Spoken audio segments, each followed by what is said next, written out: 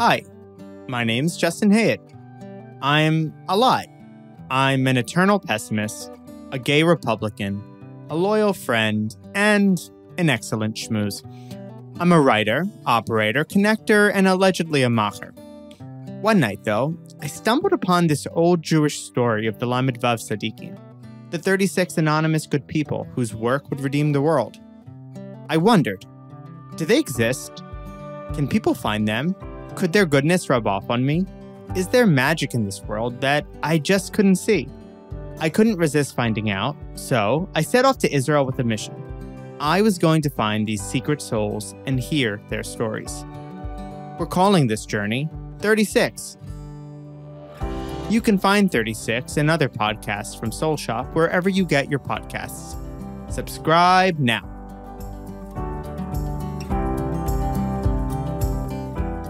This is Eitan Weinstein.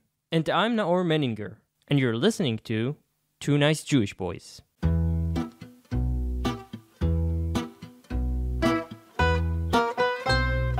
In collaboration with Australian Jewish News, check them out at ajn.timesofisrael.com. Also in collaboration with Arutz Sheva, israelnationalnews.com.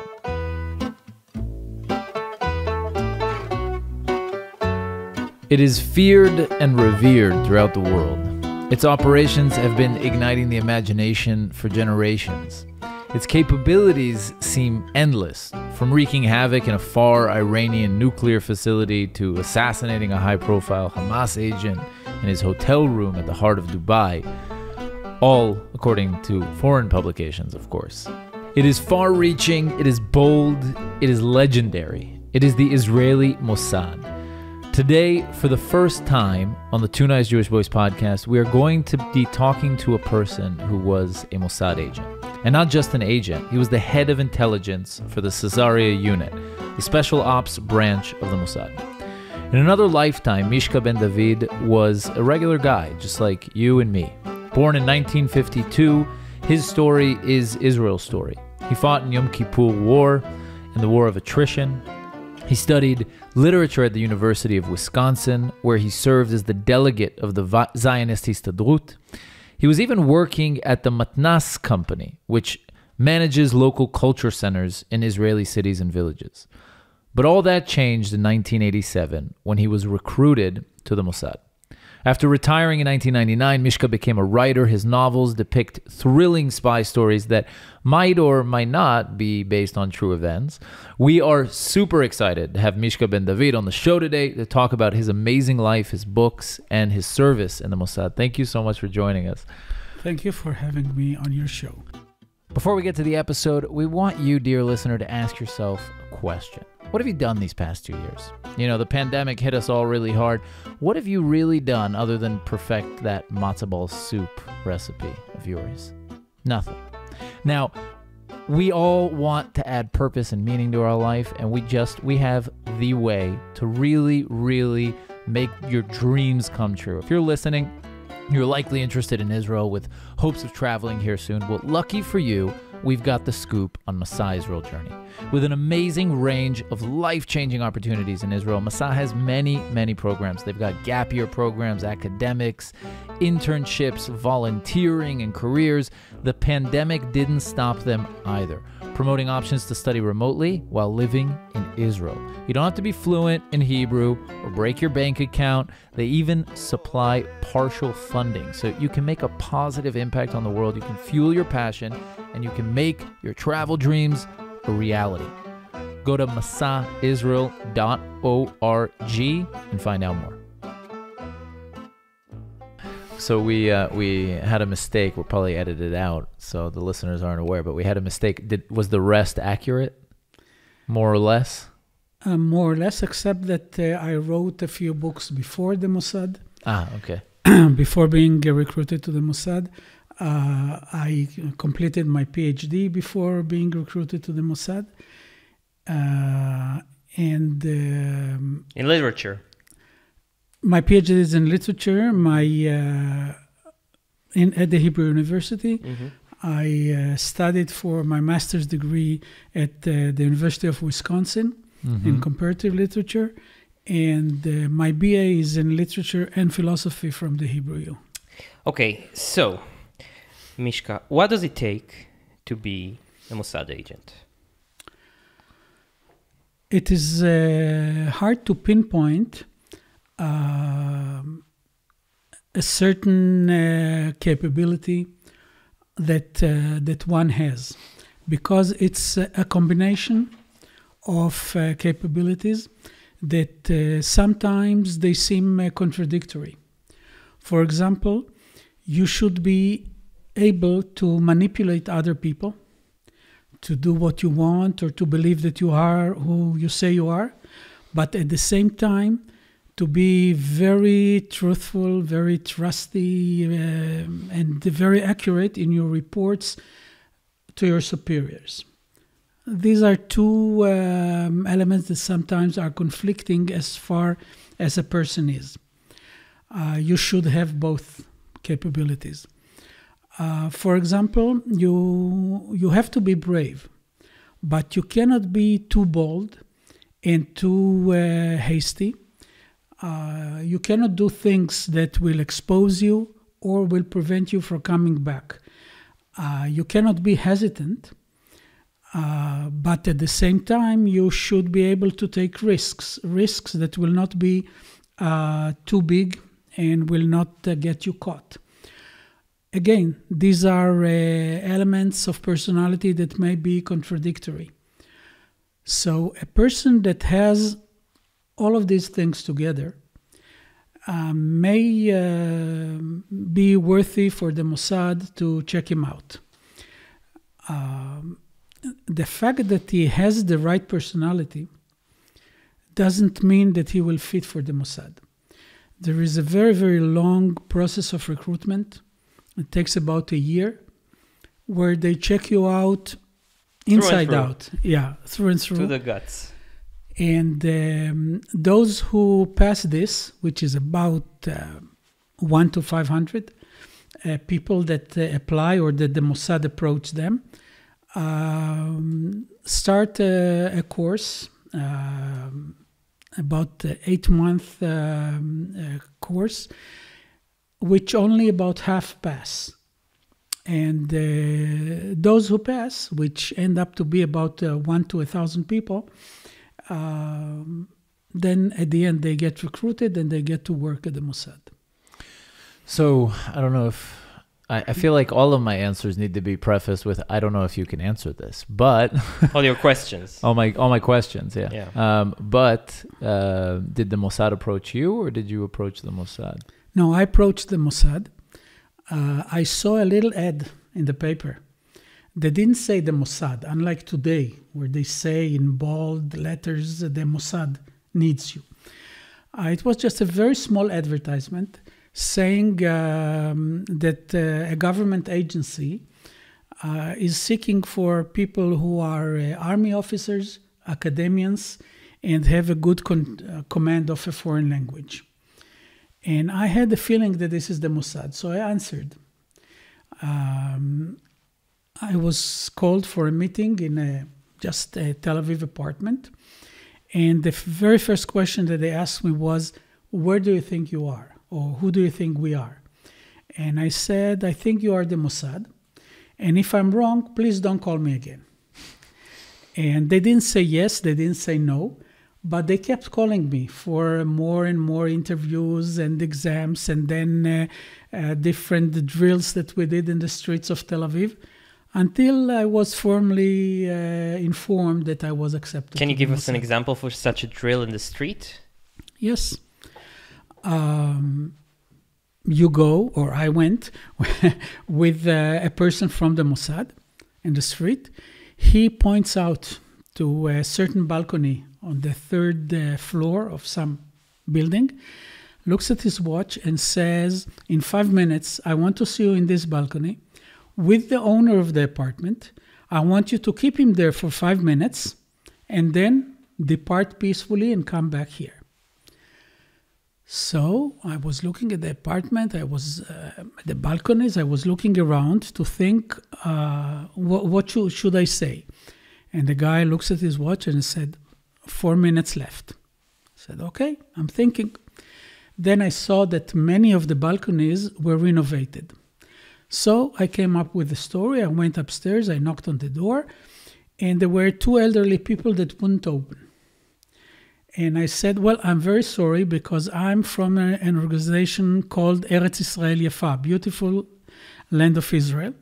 And we are renovating the buildings around here. You don't open up. We cannot renovate your balcony.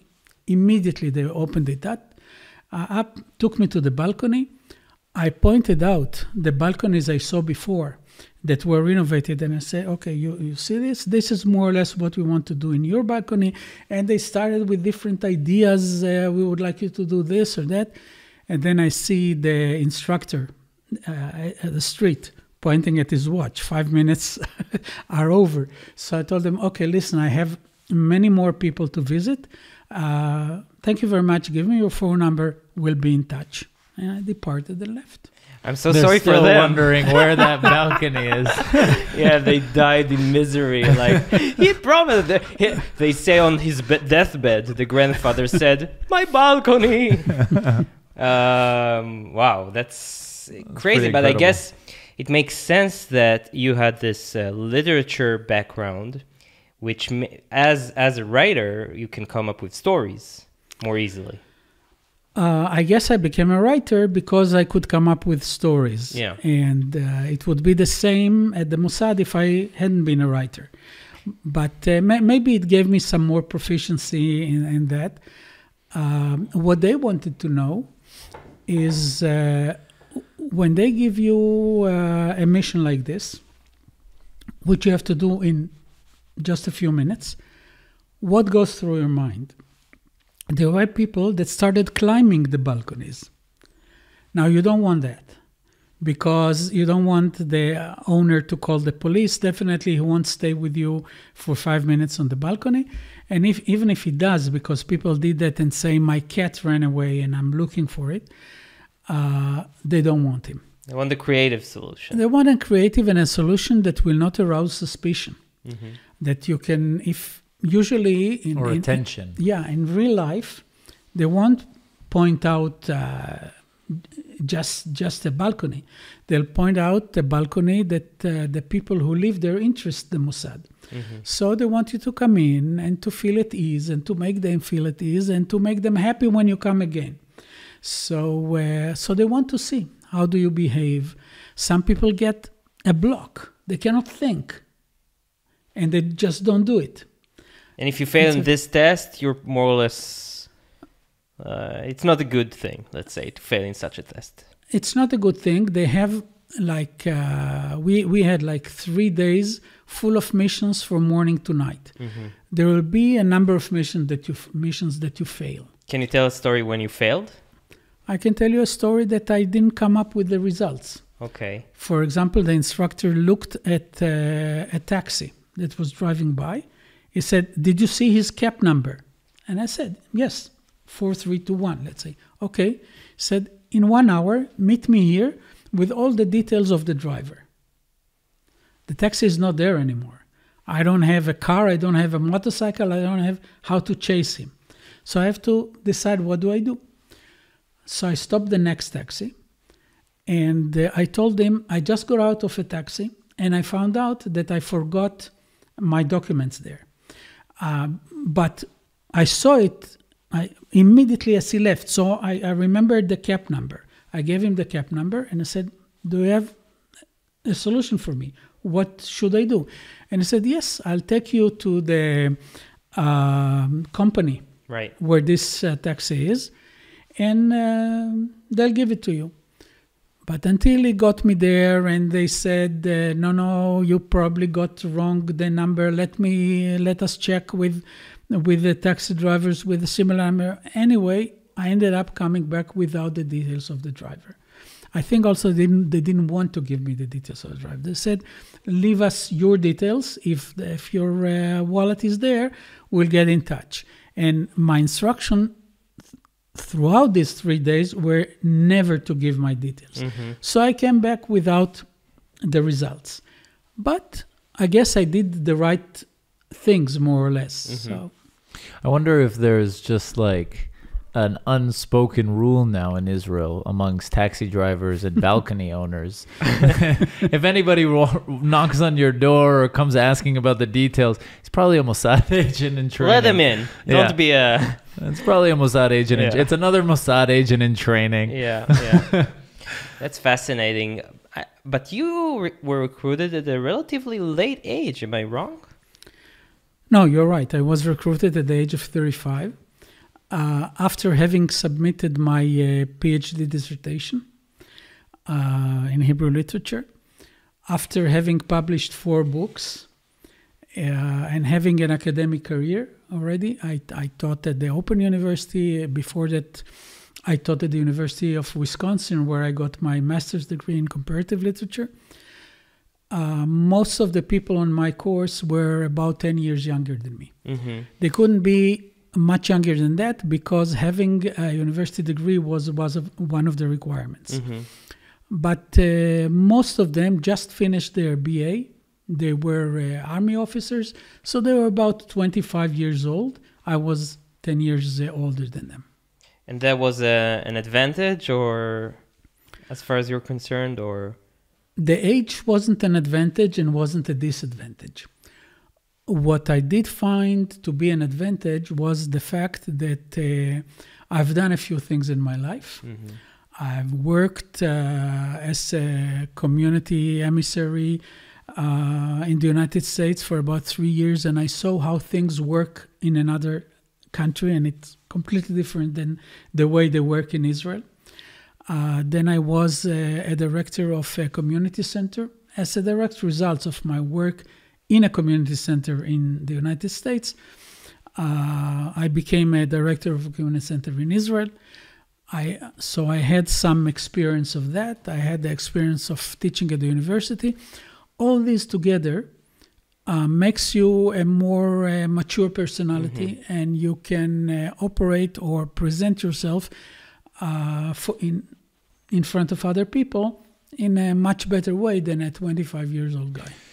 Can you tell us about, so you went through these trials for almost a year. Can you tell us about the day that you got accepted? Yes, I remember this day very well. They told me, as they did 10 times before, in the year before, just come to this and this address. And this was an apartment. But this time I found there 9 other guys. And a person walked in and he said, "Welcome, you are now workers of the Israeli Mossad."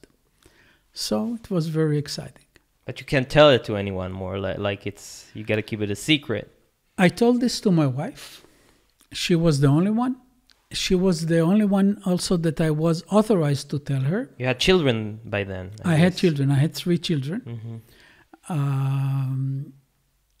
My youngest child was half a year old, which was a heavy burden on my wife. My oldest child was 10 years old. So according to the rules of the Mossad, you can tell your wife exactly what you do. She goes through a security checkup just like you do. Mm-hmm. And if she is not trustworthy, you are not being accepted. Mm-hmm. The reason that you can tell your wife everything is that they understood along the years that the things that you do are so extraordinary. The emotions that you have, the dangers that you are in, etc., are such that it is almost impossible for a person not to say anything to anybody about this, to keep it all for himself. So they decide that it's better that they give clearance to the wife. Sometimes it is to the husband, if it's a woman that is being recruited, and you can tell her everything. And that, did she know that you were trying out for the Mossad, or only after you got accepted were you able to tell her? No, of course she knew. Of course, in my case, maybe it wasn't like this in other cases. I don't know, but I tell my wife everything. At what stage was she? Do the Mossad do the checkup for during spouses? during that year? the year of checking you out and of etc. So what she said is, okay, you've just submitted your PhD, which you worked for very hard. And if you think that playing cowboys and Indians is more thrilling and more important than being a university professor, fine, it's your ball. Wow. That's, Like, Eitan, if your wife... I think if I told Sharon that I was going to the Mossad, she'd be like, have fun, bye. Yeah, she would divorce you that day. Well, she almost told me this many years later. We went as a family and stayed in Belgium for a few years. I worked outside of Belgium in the rest of the world, but my family stayed in Belgium, which was easy for me to fly in and out rather than flying to Israel. And it was 1991. The Soviet Union fell apart. And in Russia, what used to be the KGB became another organization named the FSB, which is the Russian KGB. But KGB was a Soviet organization. Now, each one of the republics had its own secret organization. And because of the perestroika and the glasnost and the Russia becoming really a part of the world or of the West, during the times of Gorbachev and Yeltsin, the Mossad decided to have a representative at the FSB in Moscow, just like we had at the CIA in Washington. And you speak Russian, it's worth mentioning. Yes, I speak Russian from home. That's why they approached me. I was also more or less in the right rank for this. So I was kind of excited for this role and change of events because my parents both escaped Russia after World War II, escaped to Israel. In courtesy of the Brits, they spent 2 years in prison in Cyprus because their ship was caught when they reached Haifa and they were transferred to Cyprus. But anyway, I thought it's a nice turn of history of me coming to Russia, being received with a red carpet by the ex-KGB. And seeing history unfold in front of your eyes. Yeah. So I was really excited. The guy that met me and gave me this offer met me in some other country where I was at the same time. I told him, as far as I'm considered, see it as a done deal. I'll just go talk to my wife. Now, I met my wife. It was after my children already got used to study in French, everything in French. It wasn't easy at all. And she looked at me when I said, and I was very excited, and she said just one word, "Niet." No. It's not going to happen. And that was it. That was the end of that. That was the end of it. But it was the beginning of an interesting book that I wrote. I named The Encounter in Berlin. And what I had in mind is, well, I like Russian. I like the Russian people. I like Russian poetry. I like Russian literature. I know a lot about it. And but what if a person in my situation that speaks German, that his parents are Holocaust survivors from Germany, got an offer to come and be the liaison to the BND, which is the German Secret Service. And West German. The West German. And he hates Germans. What if he got an offer like this? And contrary to my story, his wife would be thrilled for him to do this because he's running around and taking risks in different countries. And here he would be kind of a diplomat. So I wrote this book telling just this story of a person taking this job in Germany. And it becomes interesting when he gets information about a group of Israelis that come to blow up, literally, a neo-Nazi rally in Berlin. And he has to turn them into the Germans. And he cannot do this. He's unable to turn Jews, Israelis, into the German as a son of Holocaust survivors. And he doesn't. And from that, the story Wow, that's got to be a movie. Yeah, and it has an English translation, this book? The book itself, no, but synopsis and treatment. And yes. By the way, I think this is a good opportunity to mention that Mishka does have several books that are translated into English, which some of them, if you're watching us on YouTube, you can see here, and they're available on Amazon. Yeah. Right? You want to name them just for our listeners? Yeah, the first one that came out in England and then in the United States was Duet in Beirut. Which tells about a Mossad team that goes to eliminate a Hezbollah official that is in charge on terror acts against Israel, like Imad Mouania was. The guy that was supposed to pull the trigger didn't do it. The Hezbollah person, it turned out that he did other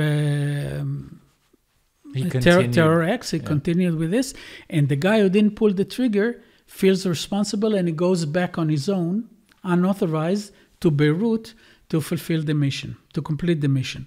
His commander goes after him, and most of the book is the fight between the two of them in Beirut. That's why it is Duet in Beirut. And is it like a physical fight? It's mostly a psychological fight, but there are a few episodes of physical fight between them. So this is a book that is in process to become a movie. It's happening. It's supposed to be happening. Okay. I don't say happening about until you were the premiere in Cannes. Books. No, before the first day of filming. Okay. Right. So we are not at the first day of filming yet. Okay. The second one is Final Stop Algiers. Tells about the life of a person that was recruited after his fiancée was blown up in a terror act in Israel. But the Mossad tried to recruit him before because the Mossad got a hold of a passport of a Canadian guy that is very, very much alike this Israeli person. Mm-hmm. And he says, no, I'm an artist. He just finished Bezalel Art Academy. It's not in my programs at all. But then after his fiancée is being killed, he joins the Mossad. He assumes the identity of that person. And much later, during the book, we will find out why is this resemblance, which is a very dramatic answer and the end to the book. Okay. The third one is Forbidden Love in St. Petersburg, which is about an Israeli guy going to the Mossad. His wife, who is a left-wing person, doesn't want him to be involved in killings. And actually, I took what happened to my wife when she met the head psychologist of the Mossad during getting her clearance. And he said, well, it's okay if he wants, as I told you, to play cowboys and Indians, fine with me. The only thing is I don't want him to take part in killings, in assassinations. I would not feel comfortable sleeping with a person that killed other people. And the answer she got is, the Mossad is not doing that. I'm sure that quieted her. When she came and told me about this and said, well, do they think I'm an idiot? But actually, it's almost true. Because 99.99% of what the Mossad is doing is collecting information, recruiting people to collect information for them, etc., and is not killing people. Killing people happens once every few years when there is no other way to stop a person, either from doing terror acts or developing nuclear capacity to Iranians, etc. So in my book, this is the situation. The guy must get involved in an assassination because he's the right person at the right place at the right time. And if he wouldn't do it, Syria would have a nuclear reactor. So he does that. And his wife leaves him when she finds out. That's the first part of the book. The second is the guy, all broken, devastated, is being sent to St. Petersburg just on a very low-profile mission. He has a store there, he sells things, and he has to get in touch with Soviet former republics that are Muslim. Now, he falls in love with a local girl that dines at the same restaurant that he does. It becomes a big love story. When he passes on her details to the Mossad checks her out and said, she's a spy catcher for the KGB. She is there for you. It's not that she just fell in love. You must leave her. And he says, no. Once my life was destroyed because of you. If I have to choose, I'll choose her. And from then... Very cool. Very so guys, we'll put all links. Three of them sound like page turners. We'll put links to Amazon and but I gotta ask, why did you join the Mossad? I mean, why? Why do that? It's crazy. Well, it's not crazy because I'm a son of Holocaust survivors. I feel the need and the duty to give everything I can for the protection of Israel all my life. That's why I served 5 years in the army. That's why I went to officers' corps. That's why I excelled in what I did in the army.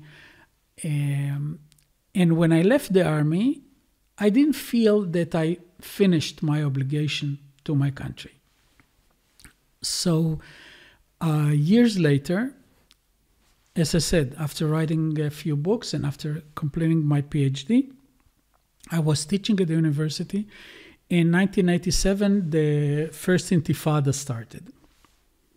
And I told myself, it's really not the time to teach literature. It really is the time to get involved with what happens in Israel. So at the same time, I conducted different negotiations with the army about going back to the army. And I saw the ad of the Mossad and I answered them. When they called me up, I decided that I'll first try the Mossad. And that's why I joined. It was purely because of feeling of obligation that I felt to this country. So what else can you, let's put it this way, instead of getting into what else can you tell us about your career in the Mossad? Like, what can you tell us? After the 8-month of course that we did, which was an operational course, I was assigned to the Special Operations Unit. They assign everyone. After 8 months, they know what every person's capacities are, and they assigned everyone to a unit that fits his capacities. So that's where I was sent. For the first 3 years, I worked again as an intelligence officer because this was what I also brought with me to the Mossad. I was for 5 years an intelligence officer in the army. I became an intelligence officer of one of the small units of Cesaria, taking part, collecting the information for all the operations that they conducted and taking part in them. Then I was sent for 3 years to Europe, where I was leading a group of operatives who worked in mostly in Arab states. I didn't. I was their commander there. I gave them their orders. I gave them the intelligence. I accompanied them to the airport. But I wasn't there because my cover was not strong enough. All my life I was an Israeli. I had... You taught in the university. People knew your face.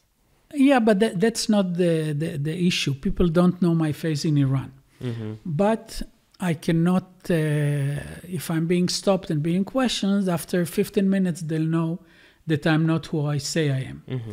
So they take people who have a much, much deeper cover than me, people who spend many, many more years in other countries and can operate under foreign identities and not be spotted immediately.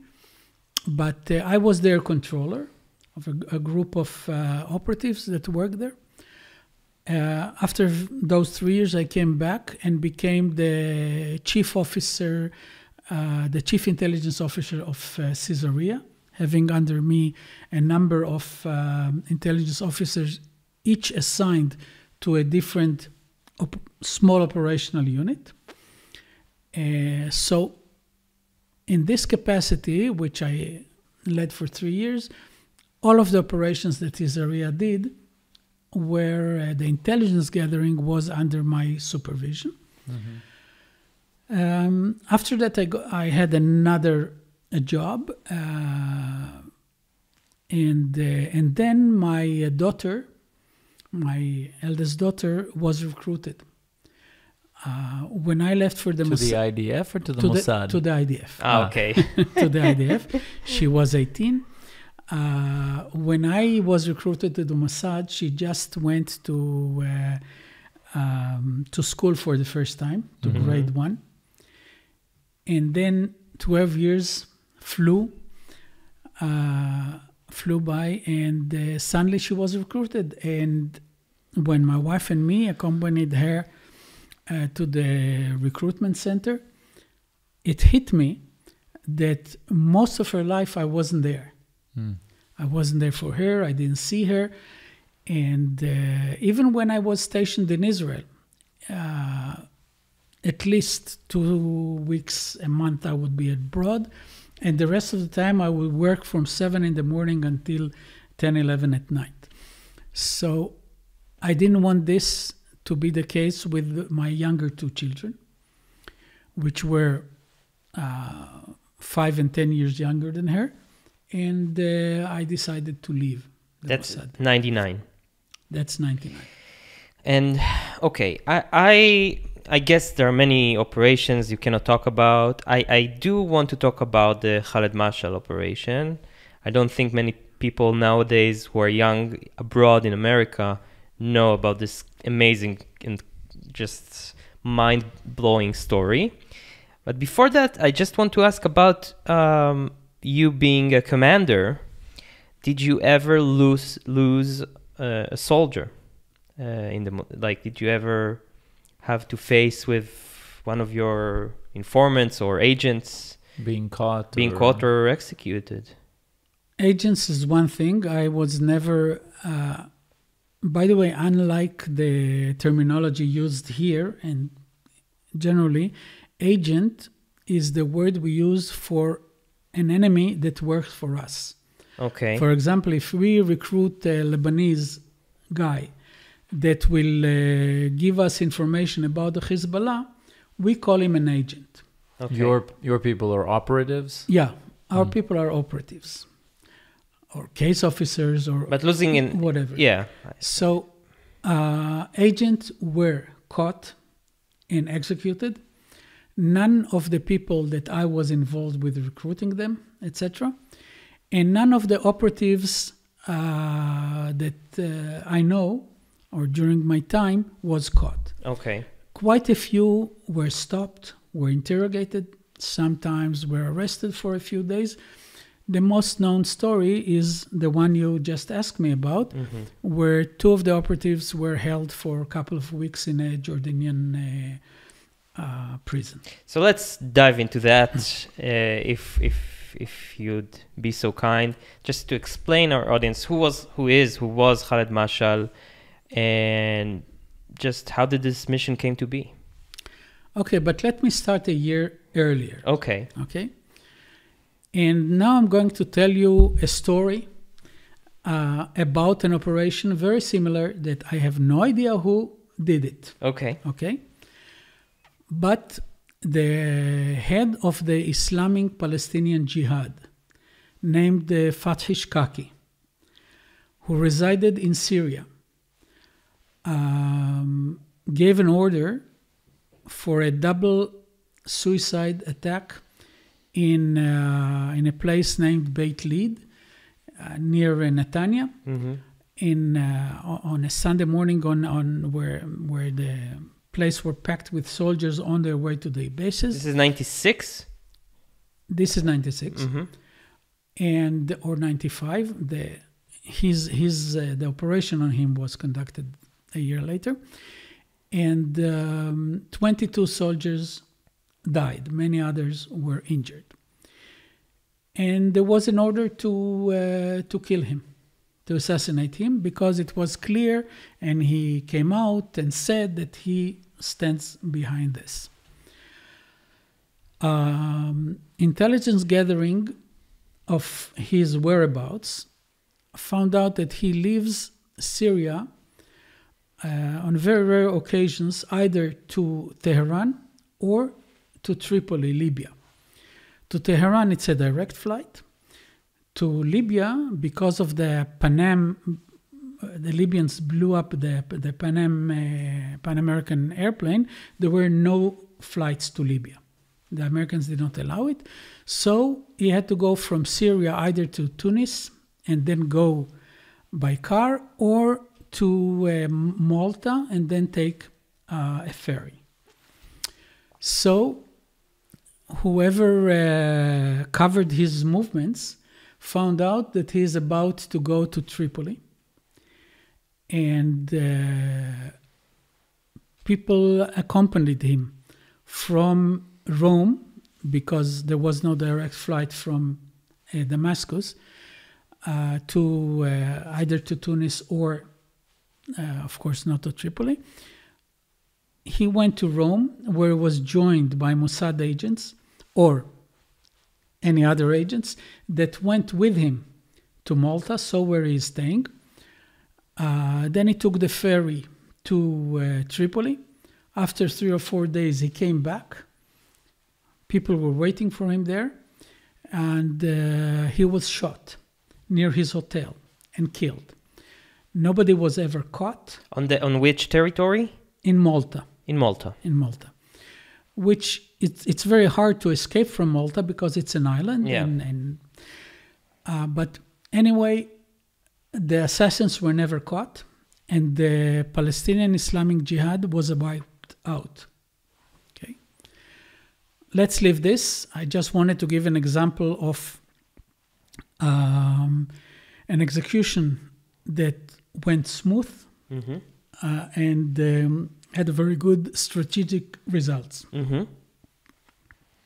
1997, I think it was on the 30th of July, a suicide bomber blew himself up at the market in Jerusalem.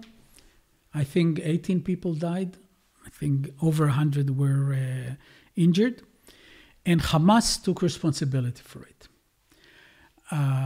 Benjamin Netanyahu, who was then the prime minister, a new prime minister, because a year before it was Yitzhak Rabin, during the operation on Shkaki, called the Mossad, the Shabak, the army for a meeting and said, okay, what can we do to prevent this from happening again?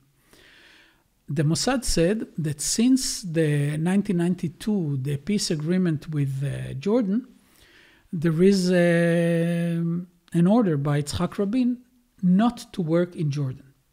So we don't work in Jordan. We don't know Amman. Our operatives just don't know the area. We don't know where these the heads of the Hamas live. Because they were there. They were in Amman. We knew this from general intelligence, but we didn't know their addresses, where they work, where they live, what cars they go, how does their day look like. So Netanyahu told us, so go there and find this out. So we went for the first time. After a week, we already had all the information needed for an operation. We knew where all four of them live, where do they work, how do they move from one place to another.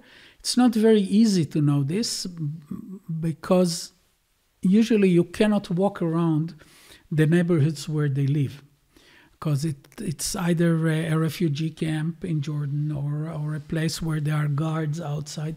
But anyways, we found all this information about walking around, seeing which car is near their suspected homes and then near their suspected office, etc. We came back with the information and started getting ready for an operation. Then at the 4th of September, there was again a suicide terror act in Ben Yehuda Street in Jerusalem. And again, the Hamas took responsibility. Then the Prime Minister called us again. We were there at his office, the head of Mossad, the head of Cesaria, and myself. We told him exactly what do we know. And he said, I want to eliminate the head of Hamas, which is Khaled Mashal. The head of the snake. Yes. Let's cut the head of the snake. Yes, let's cut the head of the snake. We came up with a list where Khaled Mashal wasn't number one because we said it's Jordan. We have peace with Jordan. We're not sure it's a good idea to risk this peace. And Netanyahu said, well, I want you to find a way to kill him in a way that nobody would know there was an assassination. So here we started working with a certain agency that can produce some kind of material that if it touches your skin, you die within a few hours. This is just the stuff from movies. It's like you think it's fiction, and then you hear this. And it's... wait, this is just the beginning of the movie. Anyway, we did many drills of how to work with this, because of course you can put it in his drink if you sit near him in an airport, in a plane, or you go with him to a bar. But what do you do if you don't? Anyway, at the end, they came up with a spray. Just a spray, a little spray. You hold it in your hand, you press, and the guy feels the spray on his skin. The problem is that when people feel this, and we did this drill about 100 times on innocent people in Tel Aviv with water. Not the balconies, now people get sprayed. Wait, which of the spray bottles is the water? And which is the... Oops. So anyway, people turn around, and some of them are really pissed off. Yeah. So we added something to the drill. And now there would be two people, one holding the little spray, and another one holding a Coca-Cola, shaking it, and in the minute, in the second that the spray is being sprayed, he would open it, and the Coca-Cola would spill out. Mm-hmm. So the person that will turn around will not see the guy that sprayed him, because he would keep walking. He would see a guy standing behind him with a Coca-Cola. Just who came up with spewing Coca-Cola? Yeah, out. and he will. Who came up with the Coca-Cola idea? I don't remember. Okay. And there were a number of these. of ideas. This is the one that was The Coca-Cola representative in the Mossad. Yeah, the lobbyist. You guys should use Coke. So, Okay. yeah, the official, how do you call it? The official weapon of the Mossad, Yeah. Coca-Cola. Yeah. Anyway,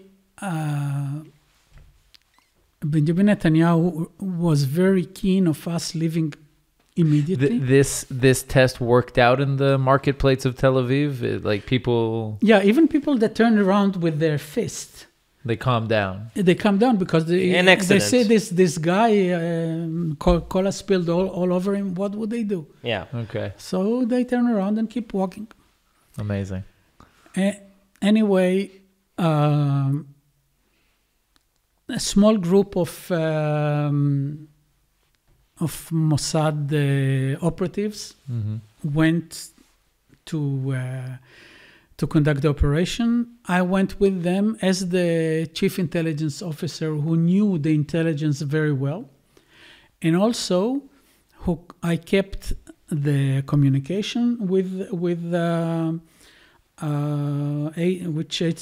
HQ, and had an antidote, which is the only substance in the world that can neutralize The poison. The poison, because there always was a possibility that one of the operatives, especially the one that sprays, would get touched by it. And you can't you can't take the antidote before. You have to take it after. Yes, you cannot. And just for the record, the Jordanians obviously were not in the loop.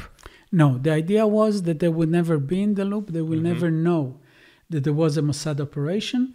Just Khaled Mashal will feel nausea, will feel not good, will go home, will go to bed, and will never wake up. Okay, and so that was the idea. You can say that strategically, the idea of the prime minister made sense. Okay, you want to stop this chain of operation of suicide bombers, of terror, and this is a way to do it without harming the relations with Jordan.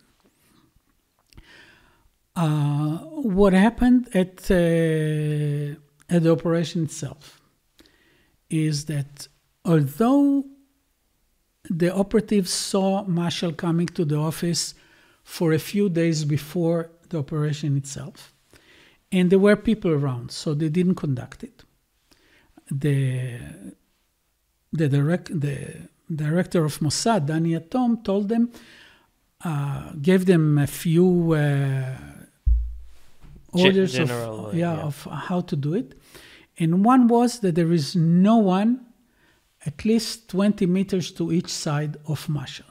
If there is someone closer to that, you don't conduct the operation. Because if two get the same symptoms, it would get more like if one gets the symptom, it's... No, he just thought that if somebody sees it from 20 meters, he will understand what happened. Okay. So then finally came the day that there was no one 20 meters away. Mashal got out of the car, stepped out the stairs going into his office. The two guys were standing. It's kind of if you look at the book, you see a balcony. You see staircase, and you see a balcony that is paved. Is under One? I think this one. No, this one. The Beirut one. Yeah, you can see that. You see that it's kind of corridor. It's a kind of a corridor that it comes from the street. You have to cross it, and you enter the office like a passage. Like a passage. Cesaria. The two guys that were supposed to operate, the two operatives, stood behind one of these columns. So they really didn't see Mashal. They saw him arrive, and then they went behind the column.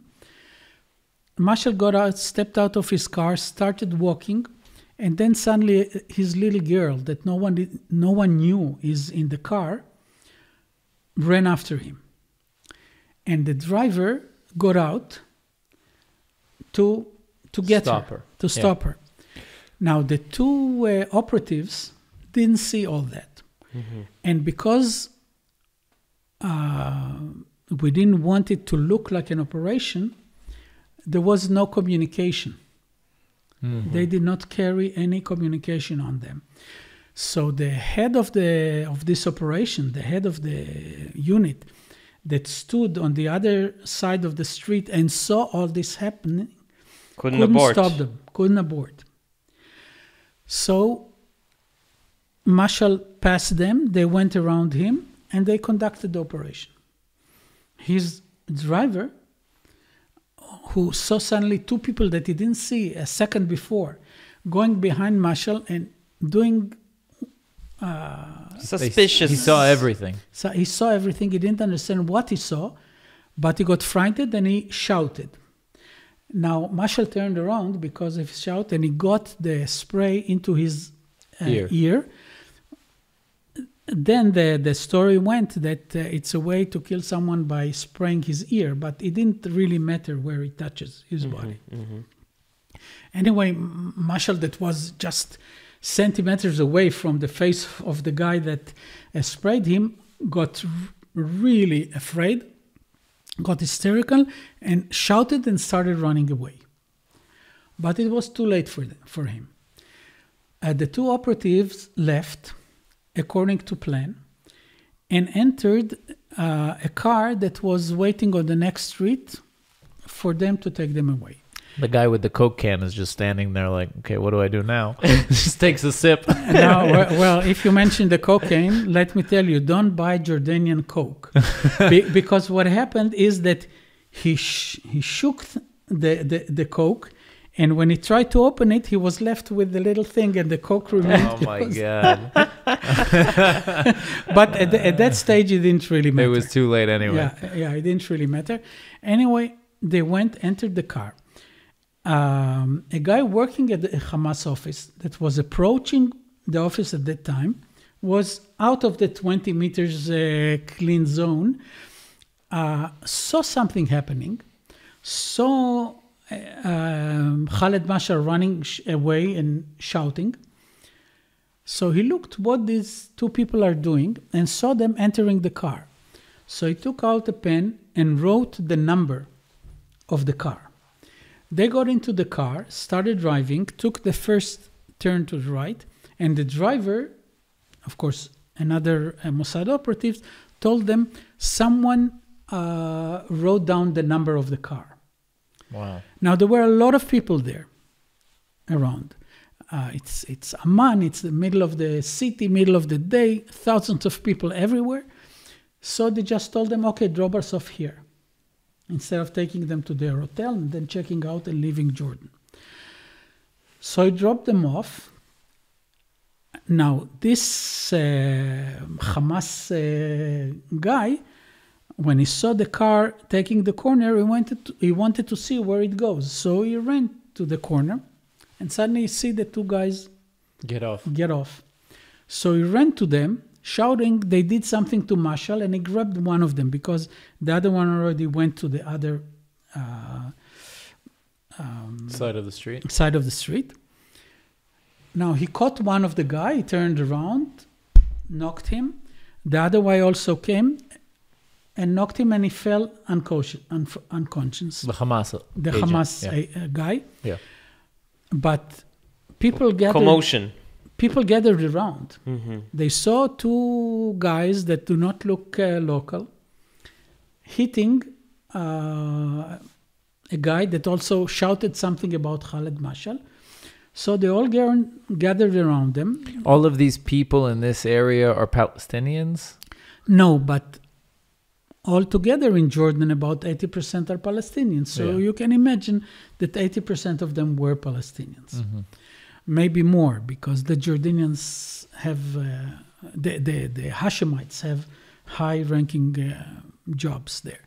They're not in the marketplace. They're not in the marketplace. Anyway, a policeman Now, came. you at this point, I, at this point, was at my hotel.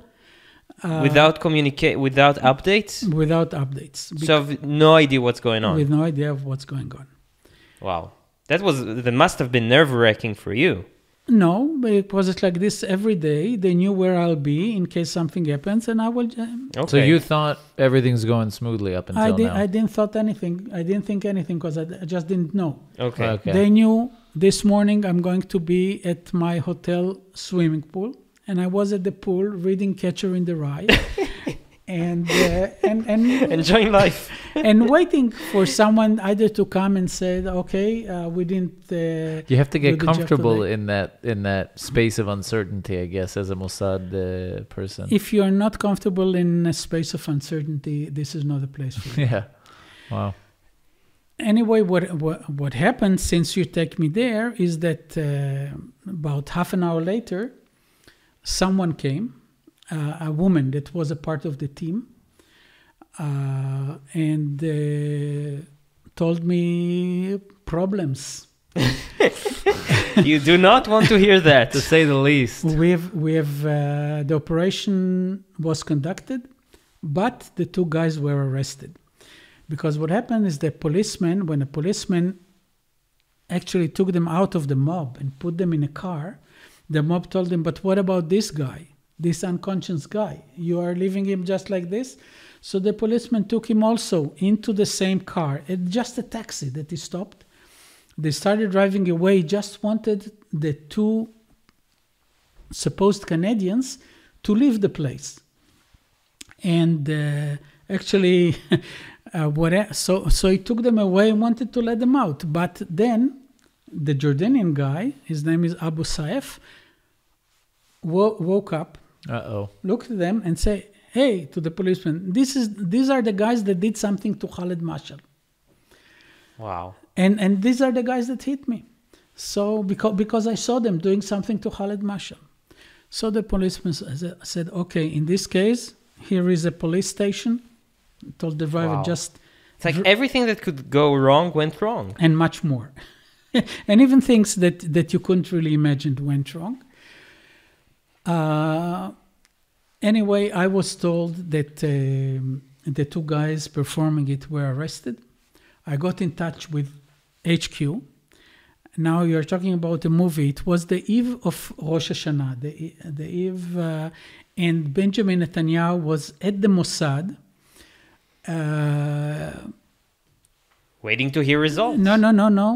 Congratulating the people of the Mossad, which was gathering in the lobby, and he was on the staircase with Dani Atom, and he was congratulating them. Oh, God. And then they get a little note saying, problems. the two guys performed the Oh my God. the operation, but they were caught. Talk about a party pooper. Wow. So Netanyahu and Dani Atom convened, and they said, well, if they're holding our two people... Did you think about this scenario at all? No, because under no scenario... We always do special sessions of counter what can situation. What can go wrong? Yeah. From stage one. Mm-hmm. You land at the airport and they don't like your passport because actually it's not your passport, and they don't let you in. You have one person less. What do? Etc. etc. Under no circumstances could we see a situation that the two combatants get caught. Why would they get caught? I mean, you don't arrest person for spraying someone, even if somebody saw you spraying him, right? So we didn't take this into consideration. Netanyahu and Yatom understood that within a few hours, Mashal will die. The Jordanians are holding two of our men. There'll be almost an uprising of the Palestinians in Jordan, and King Hussein will have to do something very radical. So they decided to contact King Hussein and tell him, listen, it was us. If you want, we can still save the life of Mashal. If you let those two people free. So Hussein told them, if you save the life of Mashal, they'll go free. If Mashal dies, I'll kill them. Turn from cutting the head off of the snake to saving the snake. Yes. So then I got a phone call from the head of my unit telling me, you still have the antidote, right? I said, yes. He said, well, in a few minutes, go down to the lobby of your officer. You'll see a captain from the Jordanian Mukhabarat security service. Give him the antidote. We decided to save the life of Mashal. So I went down, and this Captain Firas came towards me, looked in my eyes with wrath, hatred in his eyes. I gave him the antidote. He turned around and left. I knew that now that my cover was blown, etc.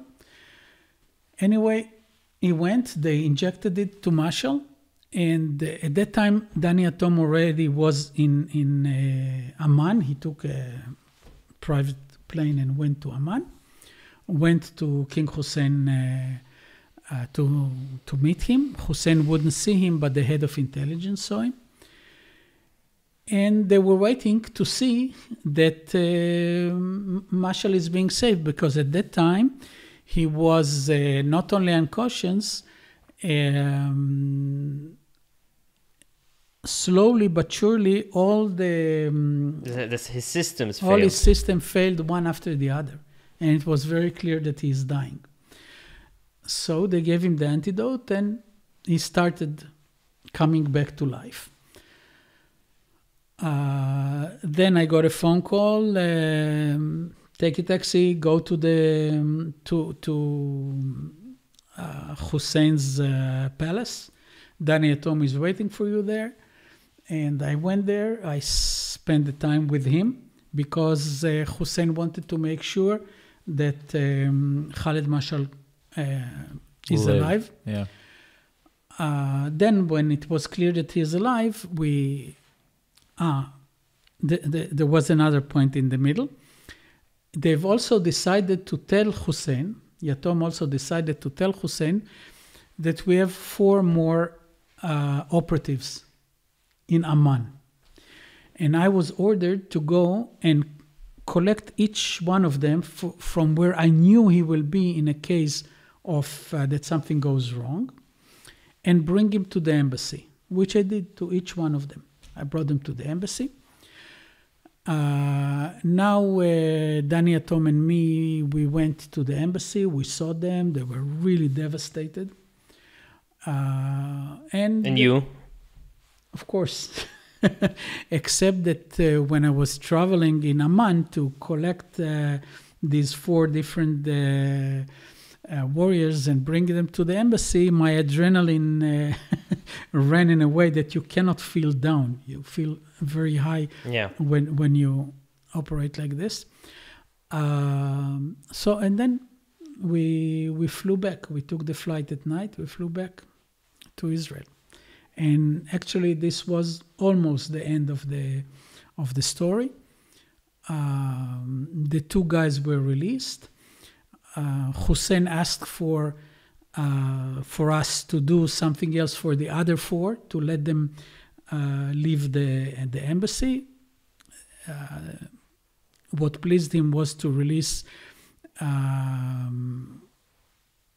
the leading figure, the leading Muslim figure of Hamas that was in jail in Israel. He was released, and that's it. Actually, it was over. So they asked for more than just saving Mashal's life. Yes. I see. And so, but if there were communication, right? I guess this was the biggest. Look, if there were communication, the commander in the field would have told them to abort. They wouldn't. Maybe another day they would try again. Yeah, and another day they might have tried again, or would do something else. Also, when we went to Netanyahu the second time, We told him, when he asked for a special substance, we told him, look, we know and we did operations with pistols, with rifles, with putting a bomb in his car. We never approached him 20 centimeters from his body. Yeah. And having on us no gun, no communication, nothing that can prevent people from catching us. Because I guess back in the day, technology, today obviously it's not a problem, but back in the day, technology was too clunky. You could not have a communication device without being, seeing that you have a communication device. So anyway, this was the deal. So you want a movie?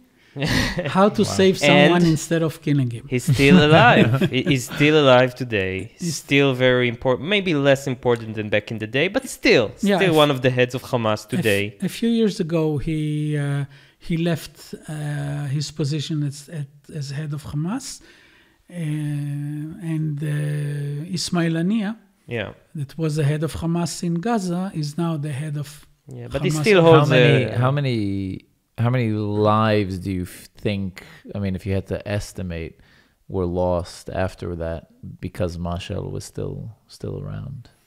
Like, how many more lives was he responsible for? In the tens and the hundreds? I don't know, because I think that shortly after that, in that year of the Second Intifada, about 1,000 lives of Israelis were taken. Then it stopped. So I don't know. And does it still hurt? That we failed? Yeah. It hurts, but I kind of feel pleased that I saved somebody's life instead of killing him. Really? Yeah, I cannot explain it, but maybe for your wife, so that she won't leave you. Did Duet in Beirut was it somehow born of this? Was there ever a desire to go back? Yeah, it was completely born of that.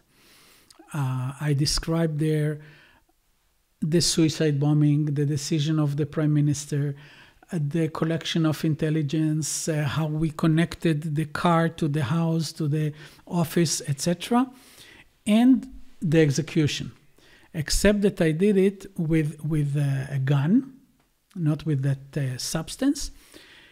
And even the little girl is there, which what I did in the book is that the object's little girl runs to him. He holds her, and the guy standing there, he's not shooting with a ball, a pistol. The pistol is always in a bag or something. And you cannot really aim to the centimeter. The idea in the book was just shoot and you see him get hurt. But once he's holding the little baby, you cannot make sure that you hit him in the face and you don't hit the baby. So he didn't shoot because of this. So until now, this is exactly according to what happened. But the core of the book, and I hope eventually of the movie, is that the guy who didn't shoot goes back to complete the mission. And did you feel that desire ever to go back and complete the mission? No. In Amman? No? No. The entire thing of killing heads of organizations is a questionable issue. Tactic. It's not only that every leader has someone to replace him and that someone will try to prove himself by conducting more terror acts. It's not only this, which is a fact.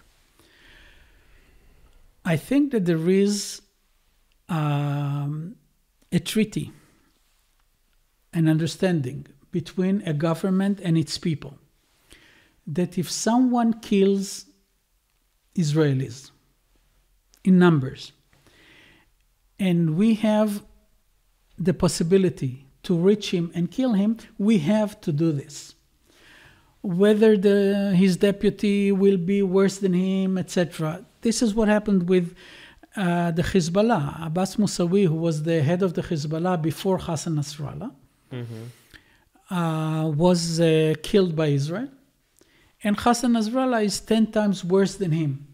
Plus, we paid the price of the assassination in Buenos Aires of the Israeli embassy and of the Amia building, the community center of the Jews, of the Jewish people there, with 85 lives that were taken in Amia building, 29 in the Israeli embassy. So for killing Abbas Musawi. So it's not the question of is it worthwhile. It's the question of what a government must do when it has the capability to do, and the results being whatever they are. So when it was clear that we cannot go back and kill Khaled Mashal when he was in Amman, because it was the relationship with Jordan were very, very fragile at that time, and the cost of breaking up the relationship with them would be very high. So it was very clear that we are not going back for Khaled Mashal. It was also very clear that Khaled Mashal understood that we have the possibility to reach him, and the number of Hamas operations decreased. Do you miss being a Mossad agent? Not anymore. I missed during the first few months after I left. I missed it very much. The first year or two, I missed it a little, and I don't miss it at all now. The price of being with my kids, being with my wife, family at large, writing my books, etc., really took away the passion to go back to that life. And if your kid would come to you and say, "Dad, I'm joining the Mossad," what would you say to him? Good luck. But also probably you can't, because you just told me. Right? Are you allowed to tell your parents? Not your parents if they weren't Mossad agents before. But if they were, then you can tell them, because then they're... I guess we have the clearance. No, look, these were the most meaningful 12 years of my life. I don't see anything that I could do before or after that would compare. I was an emissary in the United States to a Jewish community. I was a head of community center. Except for being on a podcast. That's a completely different the league. highlight. Different league. I was a director or a principal of a high school. I enjoyed everything that I did, but nothing really compares to those 12 years. Just to give you a touch of it, when I was accepted, I was called to a meeting with the head of the recruiting department. And he told me this: "We know that you've wrote 4 books. We know that you were interviewed in the papers and on TV, and you are a bit known in Israel. So let me tell you a few things," he said. "The fact that you were interviewed and your picture was there, etc., doesn't concern us because nobody knows you abroad. Second, you have to know that as long as you are with us, you cannot be interviewed, etc.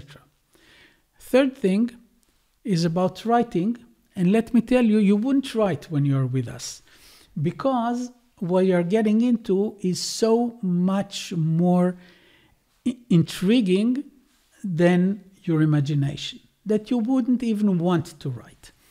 And I told myself, well, what does he know about my imagination? But he was right. I didn't write anything during those 12 years. Wow. That's incredible. Thank you so much, Very Mishka. inspiring. Very touching.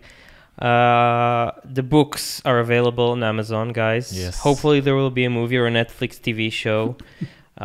If a producer hears us, they can reach out to you. Of course. Yeah, I found you on Facebook, guys. So just Mishka Ben David on Facebook, and Mishka answers, apparently, messages there. So you can reach out. We'll put links to the Amazon books. Thank you so much for your time. Really appreciate it. And for your service. Thank Yeah. you. Thank you, and good luck with your podcast. Thank you. Before we go, first of all, we're sponsored by Massa Israel, guys. Check them out. Go to massaisrael.org, an amazing organization if you want to volunteer in Israel. Make Aliyah, and then you can come here on a GAP program, academic program. You can make Aliyah, and then maybe you'll be recruited to the Mossad. There you go. It all starts from Massa. Go to massaisrael.org and check them out. Also, Arutz Sheva, Times of Israel. Sorry, I'm still thinking about everything that we talked about. Arutz Sheva, israelnationalnews.com. Check them out for a great content in English about Israel. Yes. Also, ajn.timesofisrael.com, the Australian Jewish News for Australian angle, ajn.timesofisrael.com. Check them out. We also accept donations. Go to 2njb.com/donate because we do this on our free time if you want to help us out. And 2njb.com/merch. You can get our mugs there. Check them out. We got great mugs. We have a nice Jewish boy mug, and we have a BDS Tears mug. They're great, hilarious conversation starters or Hanukkah presents. Yeah. So check them out. Thank you so much. Really appreciate it. You're very welcome. Bye, guys. Bye, guys.